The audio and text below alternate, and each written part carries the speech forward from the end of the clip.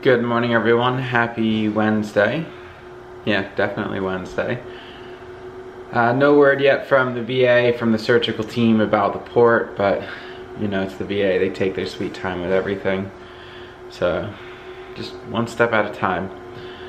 Tonight I have a meeting with the fire company for the combined fire rescue picnic that we're doing in July, and just finalizing all the paperwork and everything for that. And then tomorrow I have pain management, but sometime between now and then hopefully the VA calls to schedule an appointment about the port. Hopefully.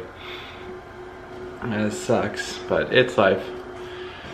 So yeah, it's a beautiful day outside. Probably gonna go get the truck washed since it rained yesterday. We had massive thunderstorms roll through while I was waiting to go to infusion clinic, and when they came through, it poured heavily. So yeah, time to get the truck washed and then do some homework and get ready for the meeting tonight. So pretty much that's the day right now. Still bummed that the port failed, but as soon as I know more, I'll let you guys know more. So I've been chilling here at the rescue company. Again, everyone's out on calls. The next meeting I have tonight is in the next 15 minutes, which is here at the company. So I've been editing the blog, doing homework here, just kind of relaxing and doing my thing. Still no word yet from surgical staff about the port, but I did talk with my infusion clinic nurse this morning and discussed what happened last night in the ER and what the next steps are from here. Basically, what they're gonna have to do is either replace the port completely, which means surgical removal, and then put a new one in somewhere else, or a dye study first, which is, excuse me, they access the port, inject a radioactive dye into it, and see where it's failing, so that way we can figure out, do I just need to roto-rooter it, or do I need a whole new port, or what the main cause is. So it is what it is right now. I'm kind of just rolling with the punches.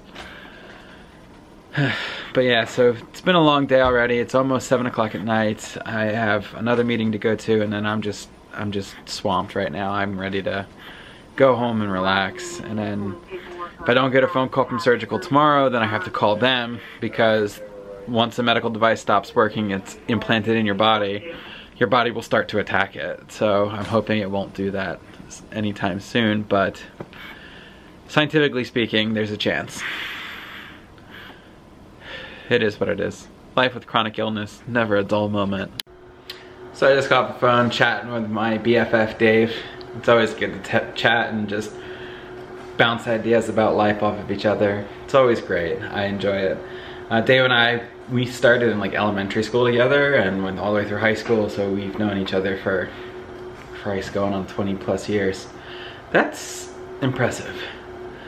Vest therapy is done. It's 9:30 at night, so that's good to rock and roll. Just need to check my blood sugar here shortly, because it'll go off at 3 o'clock in the morning telling me I need to check my sugar, since the 2-hour warm-up lasted 5 hours today.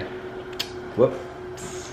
I forgot to hit the 2-hour warm-up this morning when it had to reset the sensor, so yeah, took a lot longer than anticipated. Again, still no word from the surgical clinic, so I'll have to give them a call tomorrow, probably after pain management, and just try and get everything organized with the port and going from there. All in all, pretty productive day with the meeting at the rescue company. Budgets have been set. I just need to talk with the treasurer to get the monies for the picnic, and then we're good to go basically. So should have a final number on the budget by next week. So looking forward to that, and looking forward to the picnic to help the members feel appreciated for doing their volunteer and civic service to the community. More than a mouthful for sure. So with that in mind, I'm gonna end the vlog here tonight because I'm exhausted. I had a late night yesterday, by saying, as always, thank you for watching, have a great night, and I will see you guys tomorrow.